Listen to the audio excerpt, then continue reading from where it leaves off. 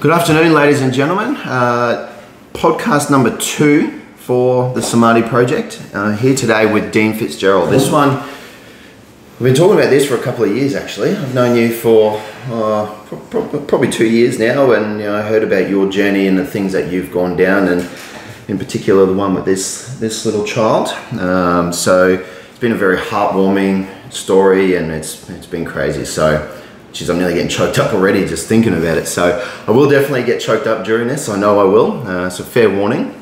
But ladies and gentlemen, this is Dean and this is Indy. Give us a bit of an introduction about yourself, mate. Yeah. So been on the Sunshine Coast for 24 years now.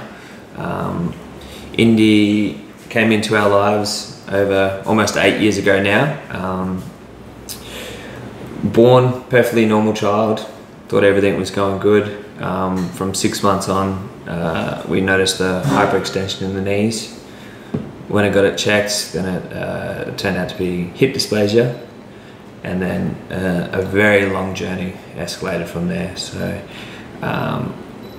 many hospital visits and specialists, and it took us to the point where we had to move to Melbourne to get answers, because Brisbane just didn't have anything for us. So for those who haven't been following along, Indy has been diagnosed with the abbreviated term is INAT. And I might get the pronunciation of this wrong, but it's infantile neuroaxonal dystrophy. That's it? Sweet. Yeah. So basically what it is, it's a very rare disease, and unfortunately it is terminal.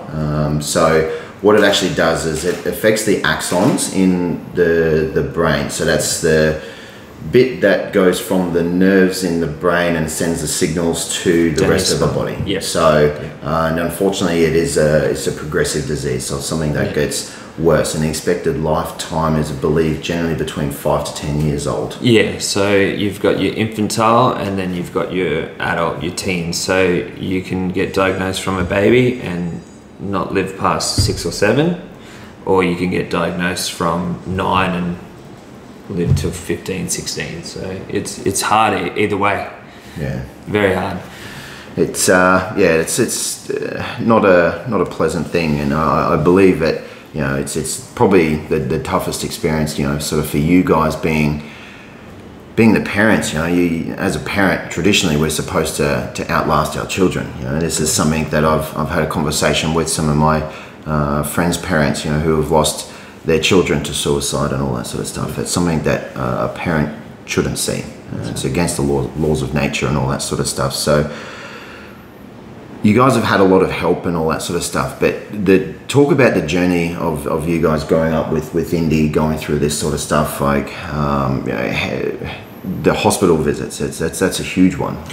Yeah, I mean, Brisbane got to a point where we were back and forwards down there. When she got so sick to a certain point where they're like, oh, you need to go down and see the Brisbane hospital. And this is before they turned into Lady Slantos. So the interchange really messed things up. It just felt very poorly operated at that time. They said, oh, she's got cerebral palsy. That was one step. And then a few months later or down the track, they go, oh, sorry, it's not cerebral palsy, it's cerebellum atrophy. So part of her brain is not formed and never will. But I've looked into that and saw that a little girl in China was 7 years old, and she started learning how to walk and talk, and she was born with no cerebellum. So I was like, perfect, we've still got a future with this child. We felt a lot of negligence. I hate to say it, but we weren't getting any callbacks or follow-ups after her hip surgery as well too. Pretty much cut both femurs in half, twisted, replated, bottle of oxycodone, sent home 3 days later. Far out. The next call was 6 months later saying, oh, do you want to pop down and see us?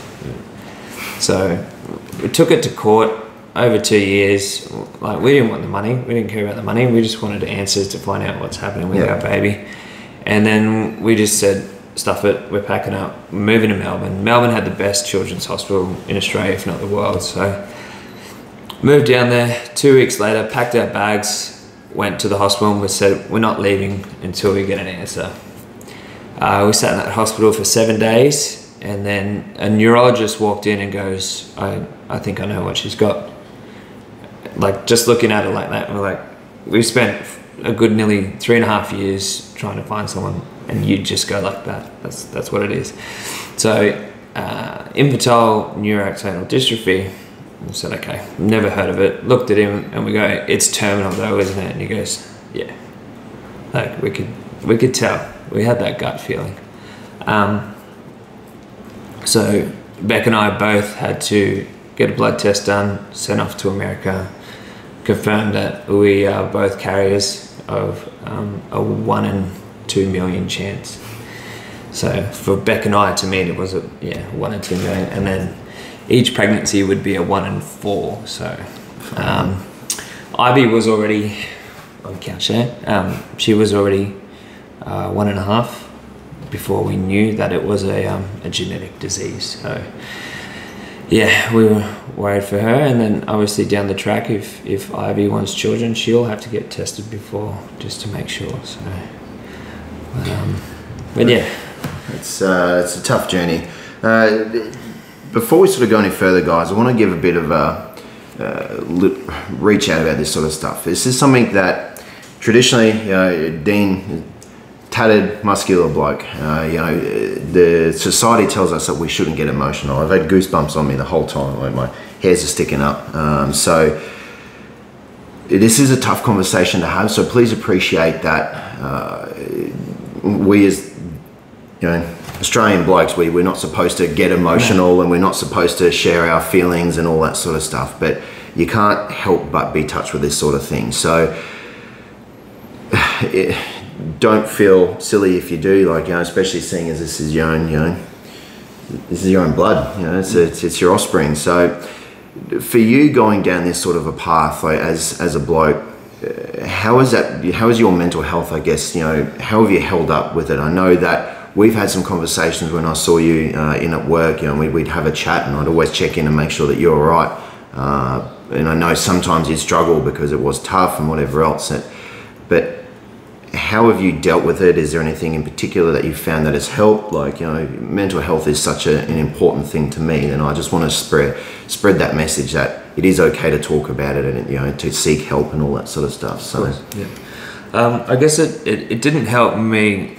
At the age of 14, I was diagnosed with depression. Yeah, which a lot of people are and not realise. It took me a long time. It took me waking up in the middle of the night crying, saying what's wrong with me. I didn't have a bad upbringing at all. It was just chemically imbalanced. I just wasn't feeling me through that. It should have been the best time of my life at that age, but I just felt like shit. I did the pills, did the psychology, I did all that stuff, and I just it wasn't helping. And then fitness. Going to the gym. Yeah. As you can see, I work out 5 days a week, and that's my mental escape. If people can't get to the gym, go for a run, go to swim down the beach, like what you do.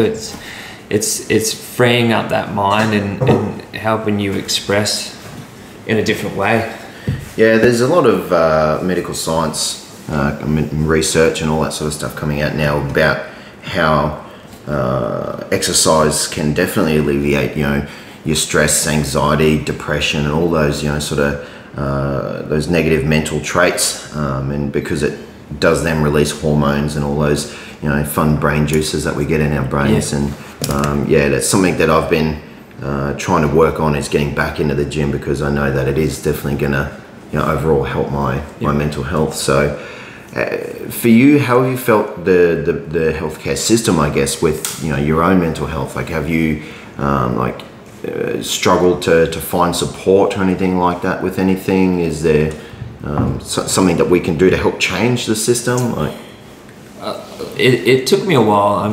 You're in and out of doctors. You're trying to arrange your 10 free appointments with someone else, with the doctor, and then once it's up, that's up. Yeah.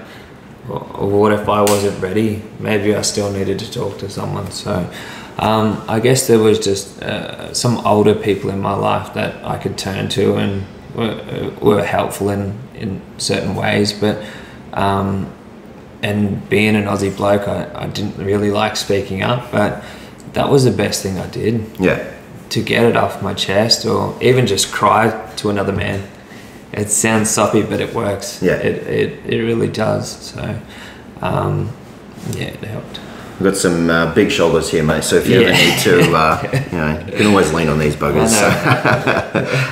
It's being able to open up and openly talk about your mental health is definitely something that it helps. And unfortunately, as blokes, it is drummed into us to I guess not do that, because we're seeing it as a weakness. We're grown up, and if we're crying or something like that, my older brother used to call me a pussy or something along those lines, and you're just like, oh shit, I'm not supposed to show emotion, and it's just drummed into us. And that's I think that plays a huge part as to the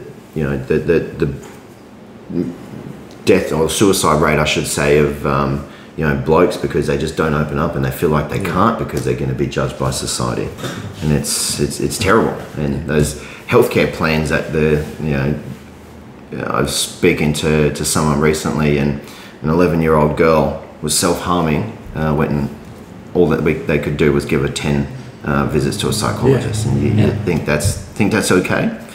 Like it's a big thing. Enough. It's definitely not. And it might take you 10 visits to 10 different bloody psychologists to find one that you actually like and that you resonate with, because your personality is different to mine. So I'm not like that person that you've gone to see, and I might connect better with someone else and they might hit the nail on the head. So which a couple of them were, they were just textbook, they were just straight out of the book. Yeah. Like not even looking at me, just okay, this is what I should say next. Yeah. And they're like, oh, we'll see you next week. I said, no, you won't.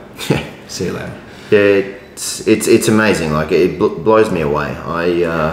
The first time I'd actually gone and saw a psychologist was when I moved down to the Sunshine Coast about my mental health, and I went and saw my GP and spoke to her about it, and she's like, cool, we'll just go, here you go see this person.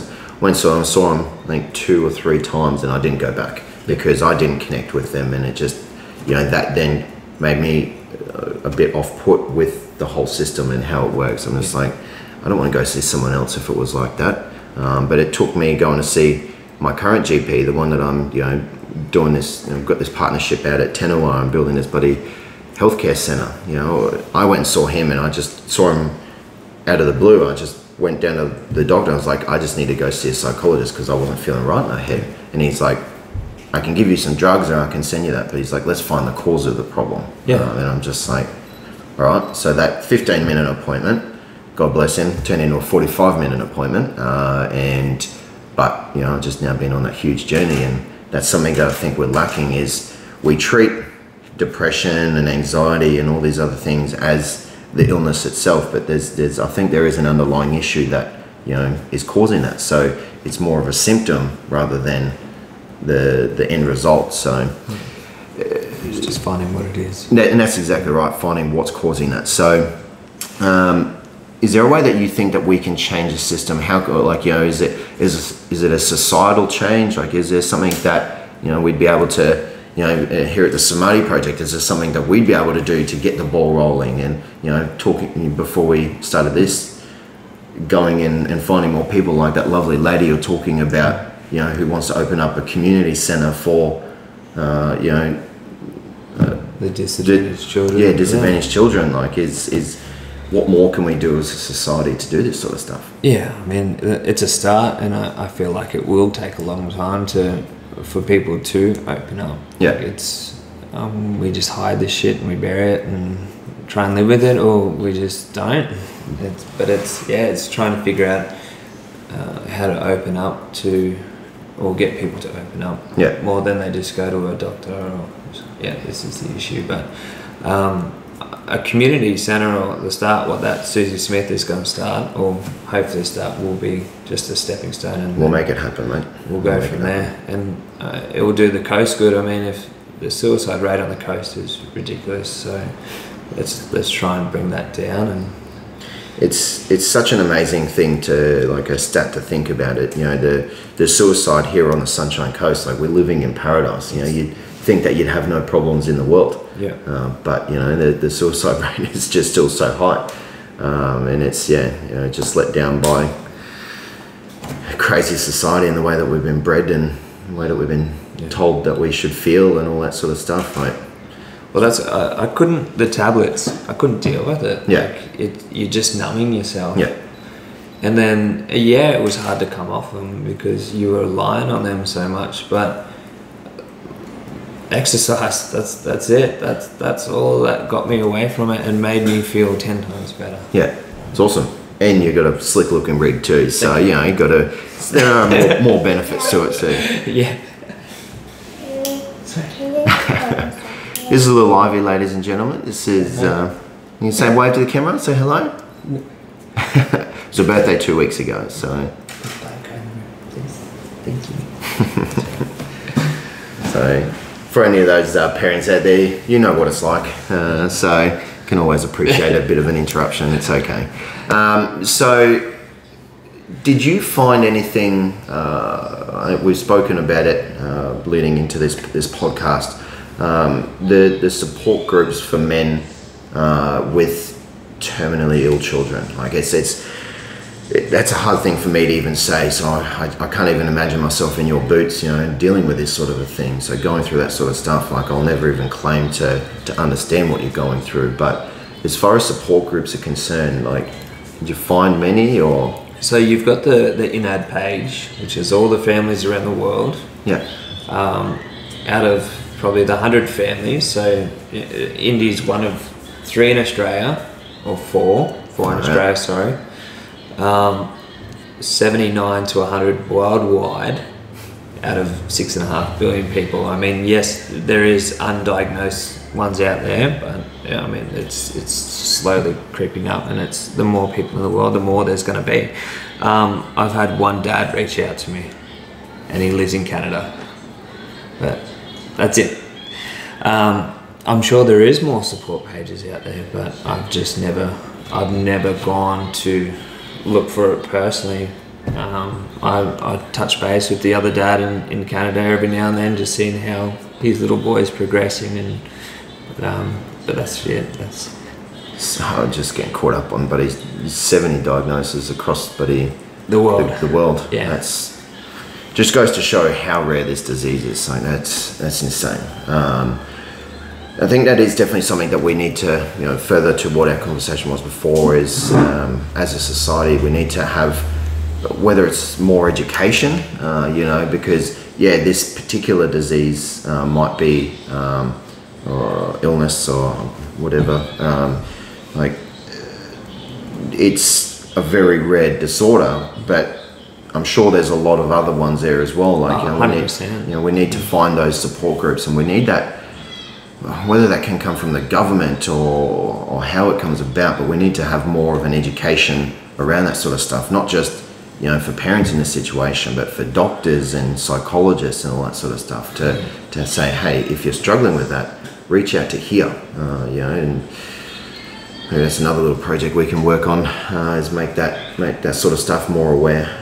So last year was a pretty big year for you guys. I know you guys did we're starting to do some crowdfunding for to get a wheelchair accessible car.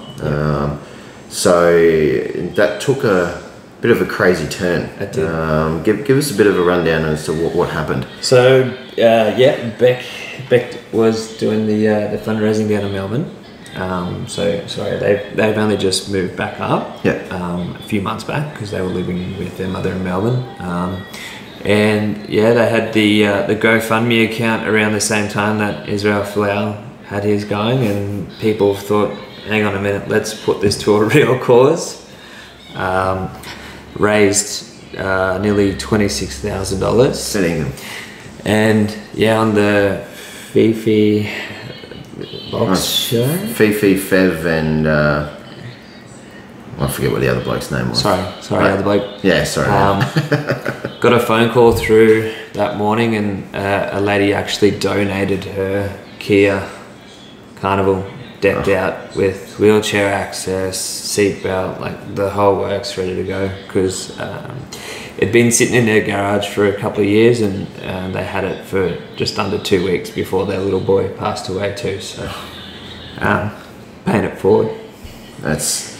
It does amazing things for you to be able to do that sort of stuff. So shout out to the family who did that. That's a hectic story, another one that's making my hair stand up. So that's a legacy for them that they'll be able to cherish forever, though. You know, that's something, you know, for their son, you know, being upstairs or whatever you want to believe in. That's something that they'll be able to look down upon and, you know, be like, we did a very freaking nice thing there. So that's unreal. Yeah, no, that's good. It like I was on my way to work, just bawling my eyes out. So yeah, it was good. That's awesome. So, what were their names? Do you remember? The son's name was Lockie. So, shout out to you, Lockie. It's a legacy that you should be proud of, mate. And to Lockie's parents, that's huge. I hope this reaches you guys, because that's a freaking incredible thing that you guys have done. So, it's awesome. And I know it has genuinely changed the lives for these guys. Unreal. She just wheels up in it now. Yeah. Which is, she's getting heavy. You're a heavy girl, so getting her in out of that it's hard. So for now, just easy activity, especially for Beck. Yeah. Her back's crooked, or lifting her constantly. Like, yes, I can do it, but it's a bit different. So, yeah. I'm happy for him. A quality of life thing for, you know, for the three of you, you know, for everybody in the whole family, like, you know, that makes a huge difference. So that's unreal. Thank you for that. The input. So what's next for you guys? Like, what's the next sort of stage of the journey? She has been deemed legally blind now, and is going deaf. So they did say that's where it sort of gets towards that the end period, but man, she's still got a lot of life in her. I can see a lot of life in her. Towards the end, the organs shut down, and that's it. But in saying that, though, 2 years ago we had 16 admissions in 1 year. So she had pneumonia twice, tonsillitis like 6 times. Just anything could take her at any time, but she's overcome every single one of them, and she'll fight through. It's because you guys didn't think like that she would last this long, right? I think we'd be here. Far out. What was the, I guess, what was the expectation for, like, you guys in the past for her lifespan? There was one there 2 years ago that we thought she was, she had hypothermia that turned into pneumonia, and she had the heat blankets on, drips, everything. We're like, is this it? But once again, she just showed, on vital signs started picking up, and we were home a week later, and we just I cherish every single day, and I know Beck does, but yeah I just it's something that's very evident through your social media. You know, it's something that I pay a lot of close attention to, because it's just a beautiful message of just love and resilience on Indy's behalf, like, you know, for all of you, you know, for Beck and yourself. To get through this sort of stuff, and, you know, as they say, you know, fighting off that black dog, it's not an easy battle. You know, I've struggled, and I've had my difficulties and all that sort of stuff, and I haven't had to deal with, you know, having a terminally ill child, and it's just unfortunately just a ticking time bomb. It's just not a matter of if, it's a matter of when. So that just. It's heartbreaking. And, like, I mean, the stresses of having a child with a terminal illness, and Beck and I separated because of this, and we just fell apart. It's a couple of years, and I'm remarried. I've got another bub with my new wife, and I mean, life does go on. No matter how hard it is, you still got to keep yourself happy as well too. And we were just in a rut and had to get out, so I needed to be happier to give her a happier life, or see her life out and stuff. So mentally, I'm happy as could be. Yeah. Next level.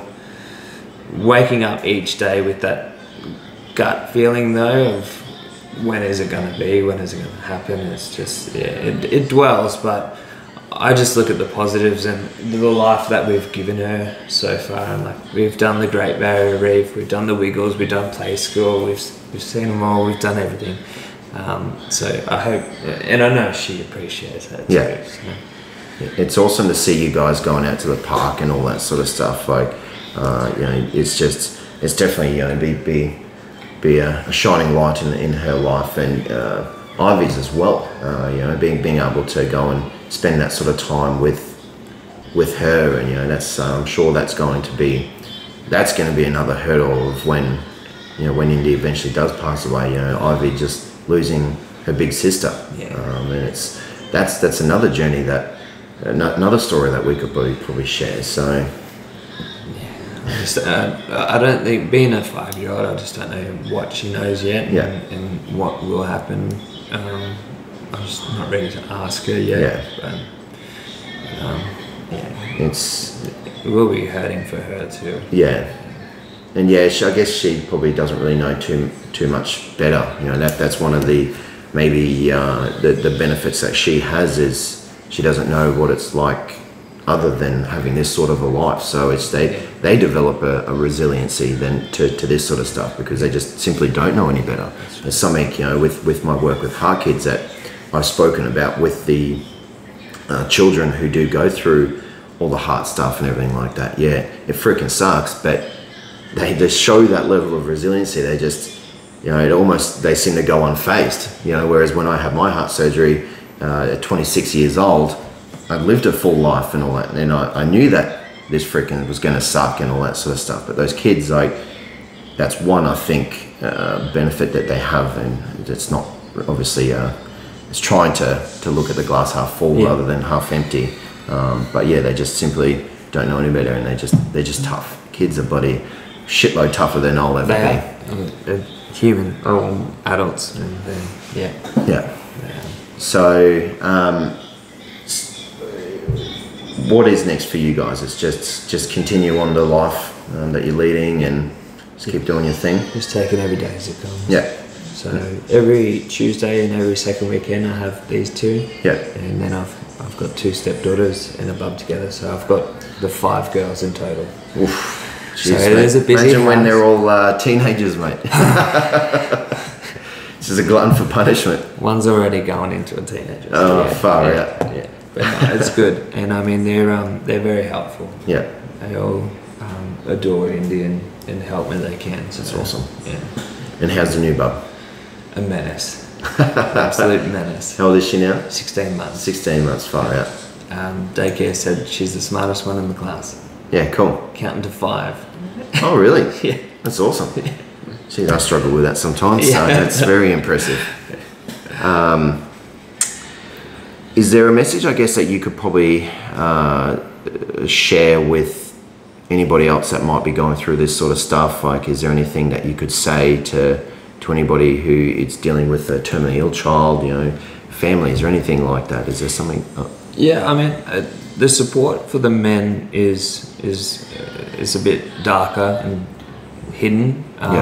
But for anyone that is going through the same thing, myself and Sam is always happy to talk, but I guess actually going through it day by day, and I know what you're going through and what's ahead of us, so I'm always here.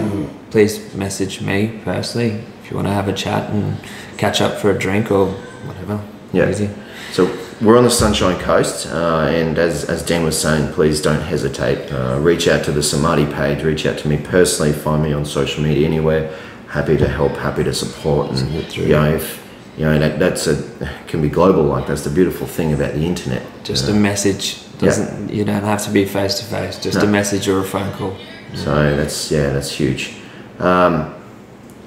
That's probably.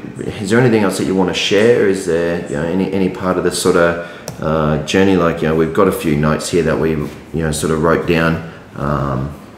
But is there anything we'll give you an open mic, mate. If there's anything that you want to say to anybody, if you're happy just to wrap it up here, happy to do that. But yeah, the microphone is yours. If you want to go for a half-hour rant, please do so. But yeah, if there's anything else you want to add, please feel free to do so.